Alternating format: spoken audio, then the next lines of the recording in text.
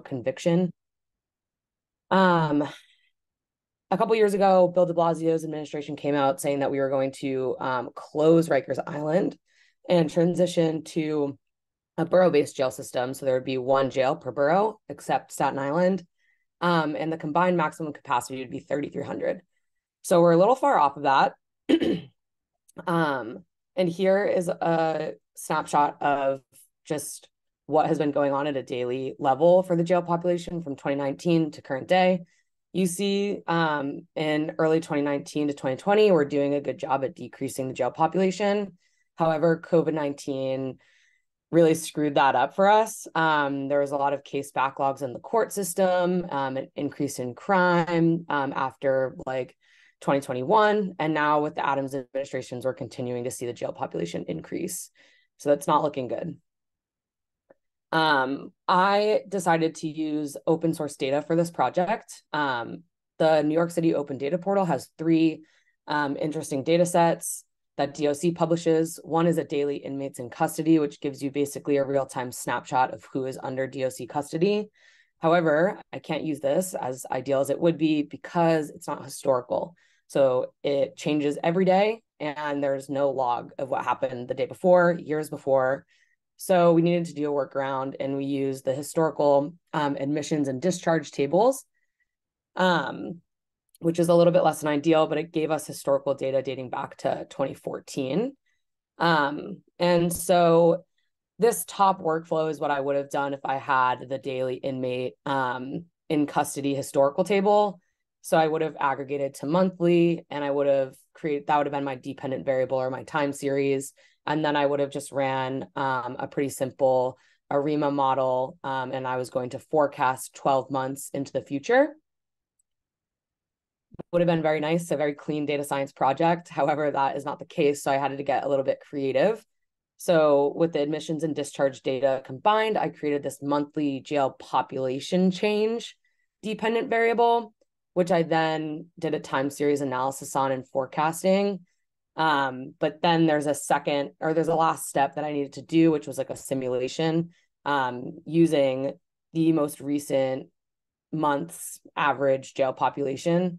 And I'll talk about that in a couple slides. So here you'll see the monthly jail population change decomposed into its three parts. The trend line, its seasonality. So here we see there's a very strong yearly seasonality corresponding to Christmas. They discharge a lot of people during the Christmas season. And then this last plot is just the residual errors. Next, I trained, like I said, a classic ARIMA model, but because we had a really strong seasonal component, I did a seasonal ARIMA with 12 months of seasonality, and I trained my model on basically the de Blasio administration, so 2014 to 2021. I tested it on the Adams administration's timeline, so 2022 to present day, and then I forecasted 12 time steps in the future. But again, this is just the jail population change at a monthly level, not the actual jail population.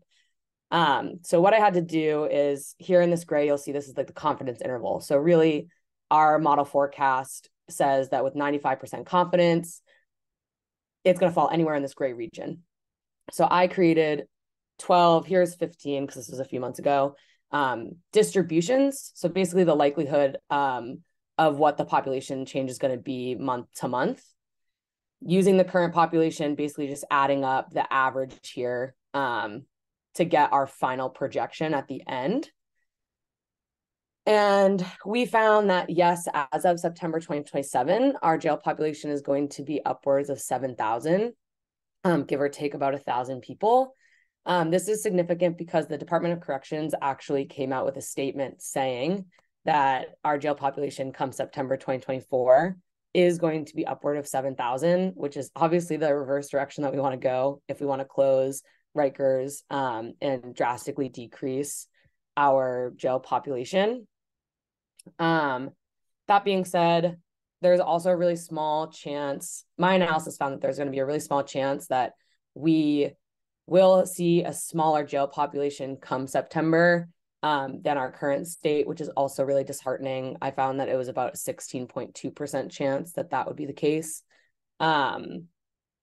And so hopefully this analysis is going to help a bunch of different organizations in the city plan diversion tactics for certain groups of people on the island, and just to try to pivot that borough-based jail system to become a more tangible plan in the future come 2027. Yeah, so that's my talk. Hopefully I made it under 5 minutes.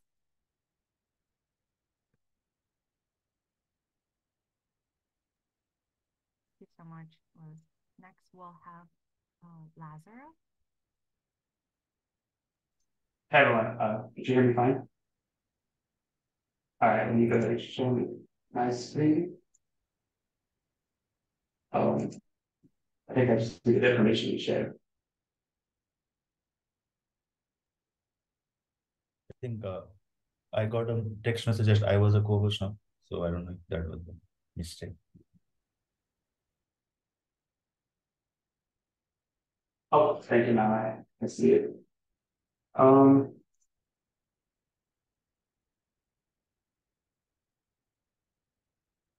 right. Did you see my slides? All right. Thank you so much. That was a really great presentation for mine. So hopefully mine is up to par. Hi everyone. My name is Lazaro Alvarez. I'm a solution engineer for a data consulting firm called ProCogia. And although my role is more IT ops focused, where now I provide the cloud and maintain the cloud infrastructure for other R and Python users. I do have a data science background, and I've been using R for over 5 years.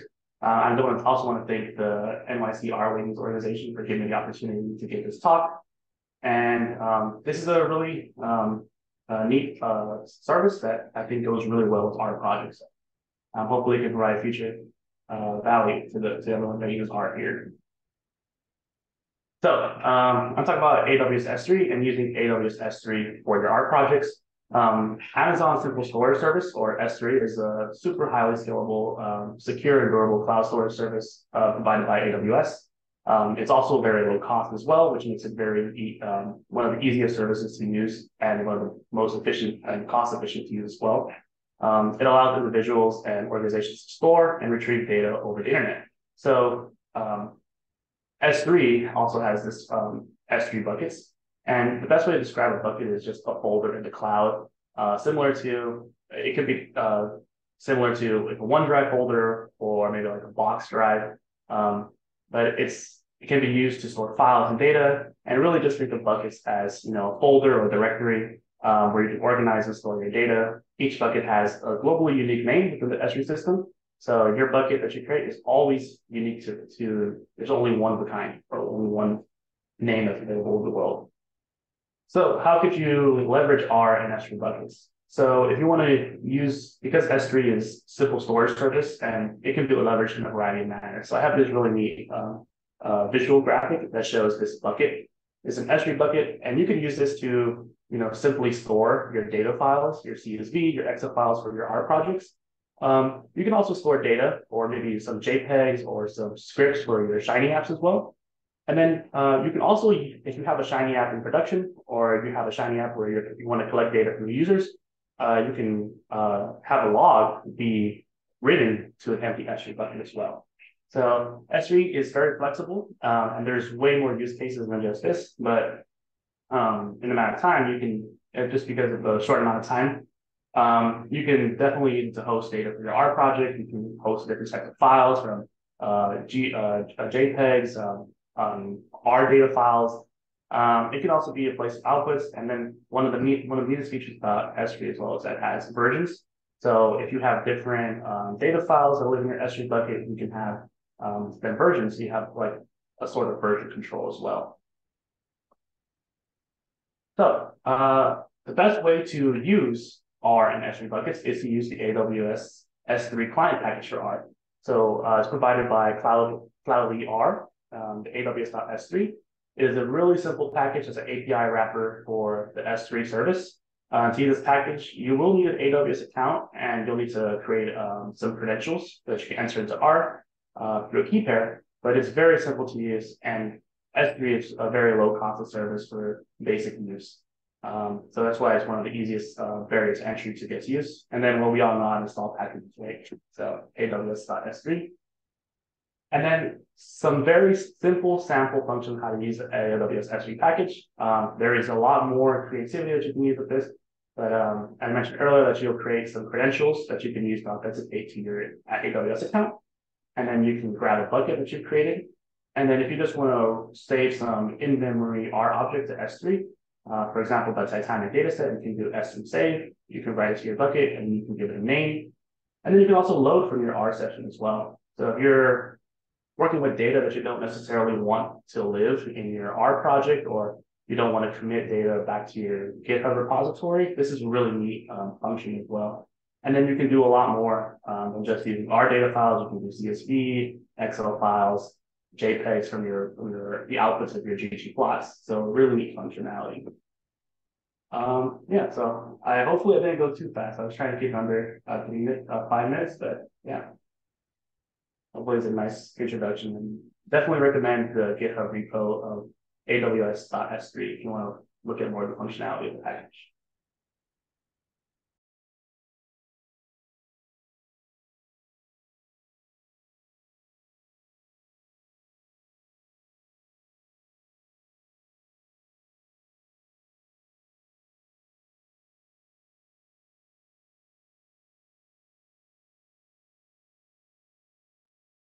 Lazaro, that's awesome. Next we have Xinyu. Hi, everybody. I'm currently outside, so I just want to make sure that I'm hearing clearly. Or if the background music is a little bit too loud. Okay, cool. So let me share my screen.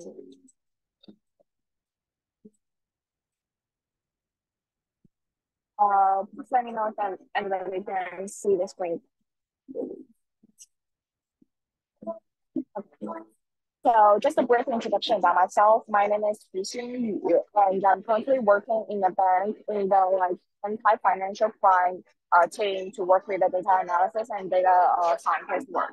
So today the topic I would like to talk about is about how to balance the business and technical requirements in our real world project.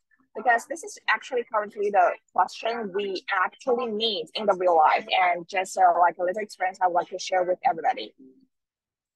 So first, this is summarized by what we met in the real life, and also all the questions I summarized with all the past experiences.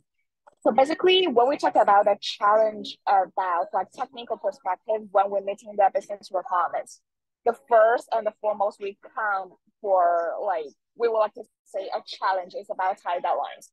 Because it is actually not a problem when we deal with a project in kind of the school, university, or something like that. But when it comes to the real life, every deadline will make it as a milestone, and everybody, all the parties who encountered in this project will see that, okay, this is a time deadline for you, and you need to meet this one before by what. So this is the first and real problem I'm at in the project. And the second one I'm at in my project is when we meet about the objectives. Sometimes the objective when we set it and when it go into the real life is kind of different.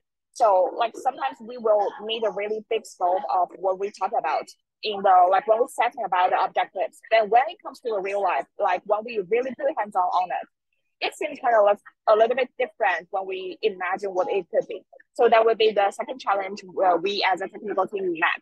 And the third is when it comes with the problem, all the problems we had and all the technical challenges we met, the problem will come as the technical debt, which means that it will become another further problem when you maintain the same issues. It will cause the accumulation of the debt when it comes to problem. So how to deal with this challenge becomes a really interesting topic in our real life. And I would like to provide two perspective methods to provide kind of solutions for this. The first becomes of the strategic methods, and the second is the kind of the technical methods. So for the strategic methods, which is more about the communication, collaboration, and also to escalate to your manager, and also to make sure you make the smart prioritization and adaptation. So first, let's come with the collaboration and communication. Just make sure that when you first come to this project, you engage as much, maybe not as much as, but as smart as the cross-functional teams to make sure you're aligned with your business requirements and also your technical, technical requirements. And also make sure that like always in the team, we always have the business perspective and also technical perspective, which might not speak the same language. So from your technical teams, make sure that one person could align both requirements and technical, and always from the business teams, make sure that you have one person who is like real, has the technical background to make sure that both requirements are aligned with each other. And the second one is like maintain the opening channels of communication, like make sure that you're communicating all the time, and also to make sure every team are on the same page whenever like when it comes to the like real requirements or like different opinions from different teams. The second one I would like to raise here is the prioritization and adaptation. So like especially when we meet the time deadline, and also there will be like multiple tasks on our hands, just to make sure with the multiple teams and also the managers or the business requirements perspective, like what you're doing right now is what is have to do, what must to do, and what is to do, and with the importance. For what could have done or what could be the future enhancements in the future. Maybe just not prioritize at this time and make it as a future plan. And also make sure the environment is like real safe for the project managers to give their opinions to support for the adaptations.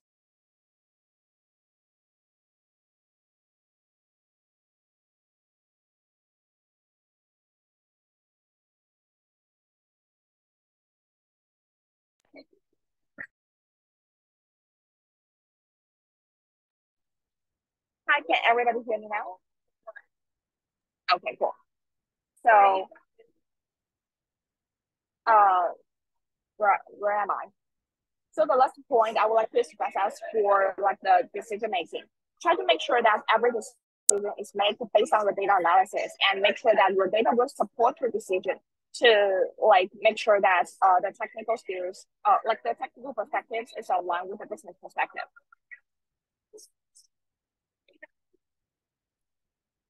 And the next part is of more like a technical method. When they put into the real project, how to use your technical to make sure to meet the deadlines, and also to make sure your project is ongoing in the right path. So first is about the efficiency and adaptability. Sometimes when we deal with a large data or like a large data scope of the whole data set, or like for me, I'm working in a bank, so I need to deal with the multiple months of the data.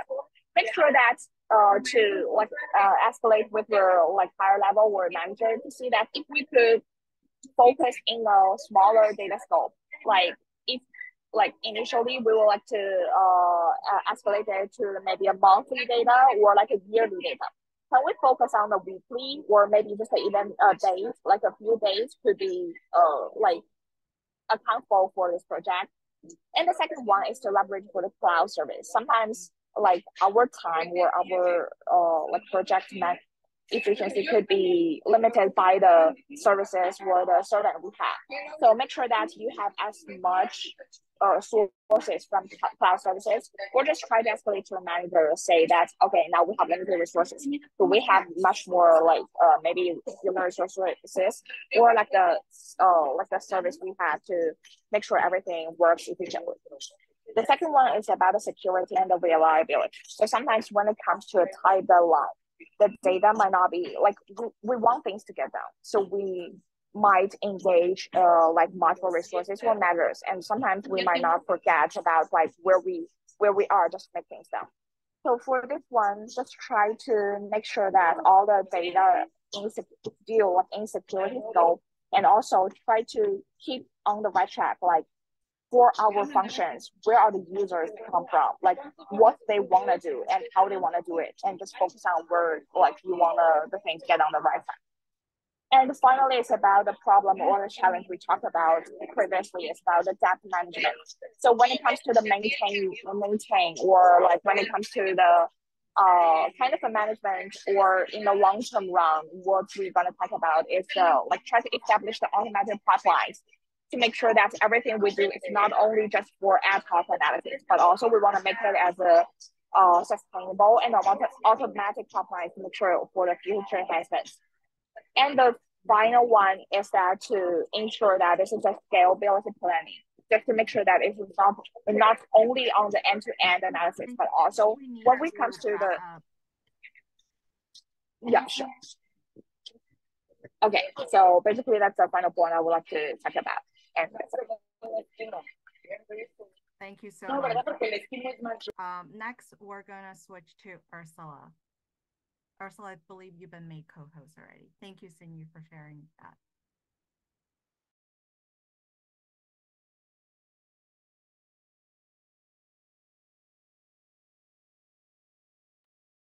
Hi, everybody. So I am going to give a brief introduction to convolutional neural nets. So by way of introduction, I am a data scientist at a civic tech org called Democracy Works. We make a suite of tools available to voters to remind them of when their elections are coming up, when their deadlines for registration are coming up, so on and so forth. So as many of us know, neural nets are a key step in helping computers recognize objects in images. And so we see this technology used in autonomous vehicles, and we see it used in some applications like detecting wildfires or conversion of handwritten forms to digital, like character recognition, and distinguishing between benign and malignant tumors. And so I just wanted to give a quick introduction as to how convolutional neural nets work.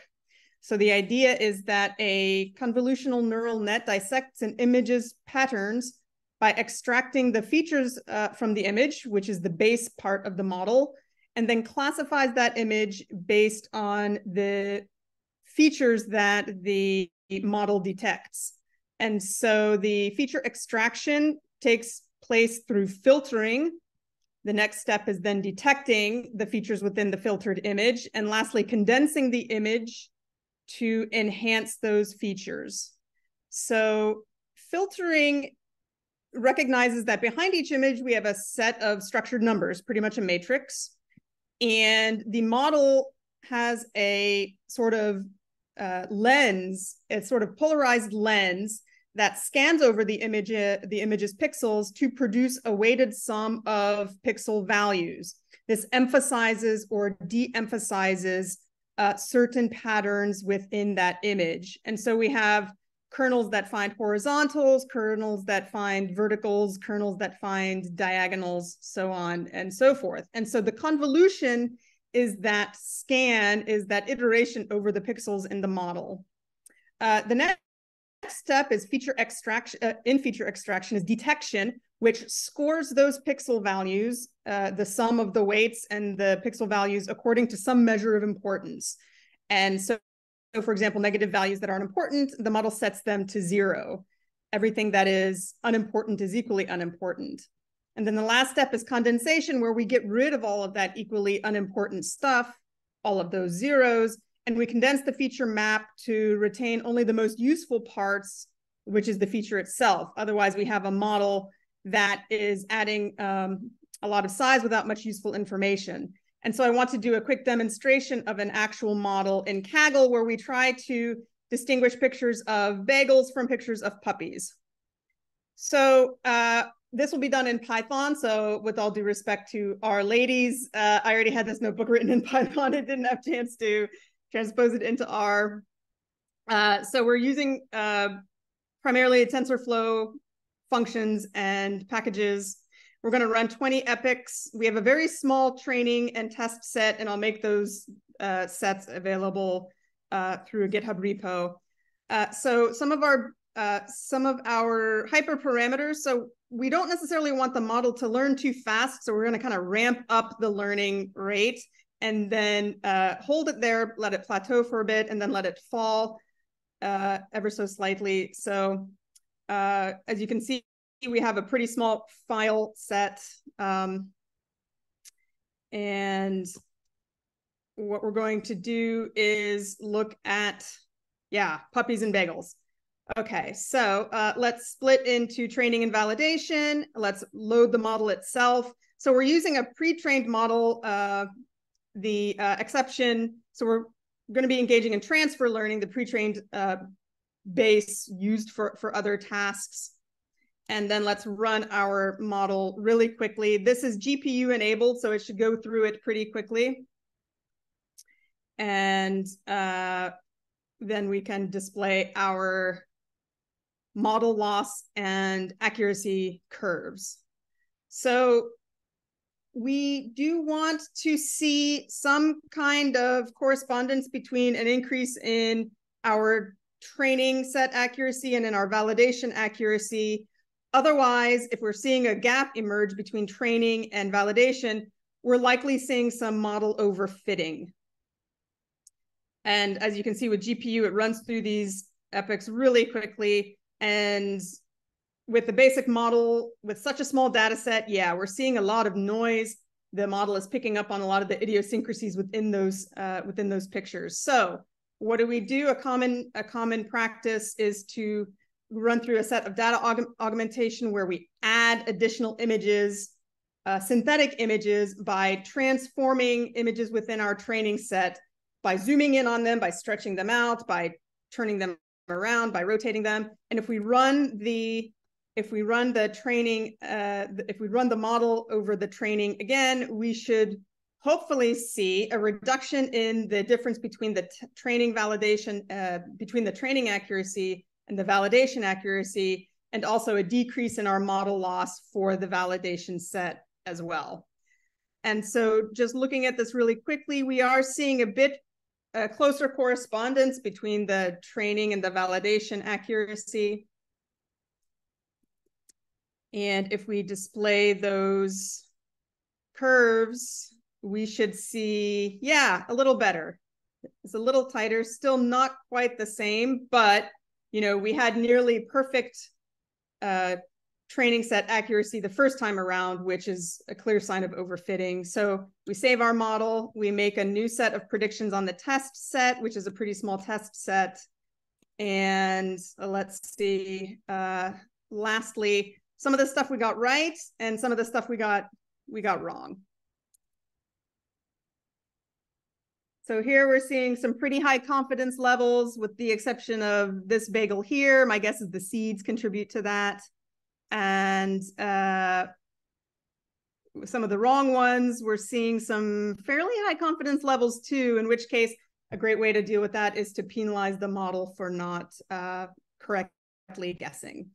So thanks so much for your attention. I'll post a link to this information in the GitHub repo within the chat.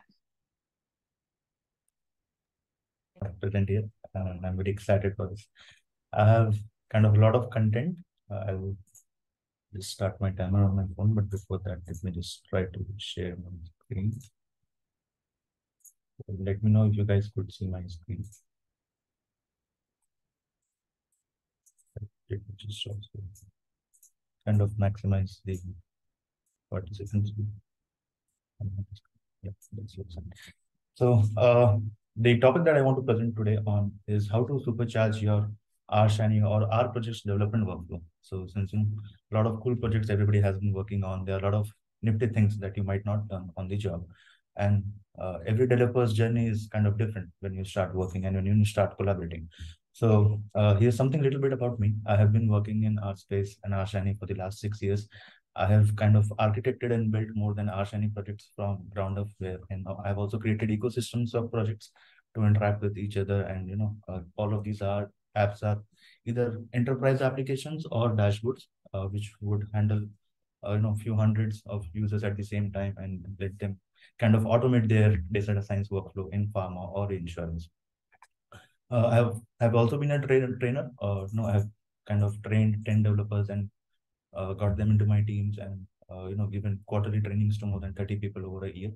And I do like to dabble in all the flavors of R, whatever we come. So Quarto, R, Markdown, package down. So that is something about me. All this is driven by my curiosity to learn. And right now I'm a senior R consultant with ProCogia, which is a data consulting firm with HQ in Canada and offices in New York, Ireland, India, and we are one of the partners for Power. So for this talk, it's going to be very fast. I'm going to just touch base on the following 4 points, which I personally feel could help you in any of your R projects to speed up your flow and to kind of manage your technical debt. So first one is how do you streamline your workflows, and then what are these tips in Shiny that would help you to debug faster or to develop faster? Then what are some of the productivity hacks for any R project? And then some of the R shortcuts from your RStudio IDE, given that that would be your favorite IDE to work for. You could obviously use VS Code, but then the VS Code shortcuts are different than IDE, RStudio IDE. So yeah, those do also have a lot of shortcuts. So first and foremost, how do you streamline your workflow? There are kind of 4 things that you could do to start off as a basic. You should always use RStudio projects. And the reason is, it would kind of contain your project and kind of set your relative path with everything. So your development environment would be kind of always pointing in the right file path, which sometimes we kind of forget when we want to quickly work on a new R script or, any new quick analysis. We would just open up a new script and start working. Second is to use a standard project structure. So it could be either you can use a template or you can adopt somebody's template so that all your files go into the specific folders, and that way if you're working on larger projects or if you have more colleagues to kind of collaborate with, the standardization will help for easier onboarding and faster development. Then you should also use package management tools for reproducibility. You could use RENV or Packaret. Packaret has been there for quite some years now. The key difference between RENV and Packaret is Packaret shows the binaries in your local, whereas RENV just shows the link and the source repo from. So RENV is the latest one, which I absolutely recommend, and it's very easy to start going with it. Just 5 minutes of reading, and then you are kind of future-proof. And the last, but not the least, is obviously version control, because it helps you to see where your code is, what flow it has gone through, and then you can easily share it with your team members and you can track things on them. So just a quick slide on how to kind of create a new RStudio product. You could go to File, New Project, and then there's a new directory option there where you can either choose a new version control, or if you're working on local, you just use a new directory option and then create it from there. And then here's a snapshot of project structure that I personally like to use in all my enterprise or personal Shiny development, wherein any R file that I have, it could be a Shiny UI or server, it could be a module, or it could be a function, or it could be utility functions, which consist of multiple functions. So any file which kind of helps my project or my Shiny with an R extension would go into this folder, R folder. And then the code would have all the additional codes that you would need. Let's say you could inject R markdowns into specific pages so that you just write text and then it renders as an HTML. Or you could have a Python script if you're using a reticulate.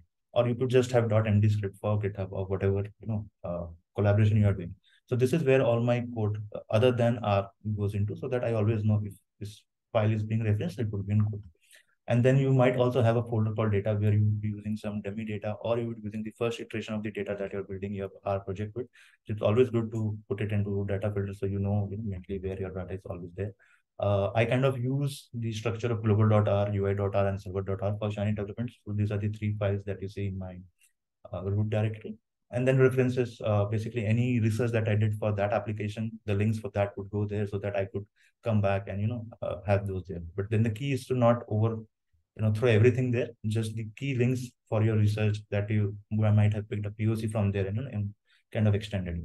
And www folder basically to put any HTML, CSS, or custom JavaScript that you might have, or any SVG files. So everything goes there. So this is a combination of kind of a web development and enterprise application, so that it becomes easier to start with.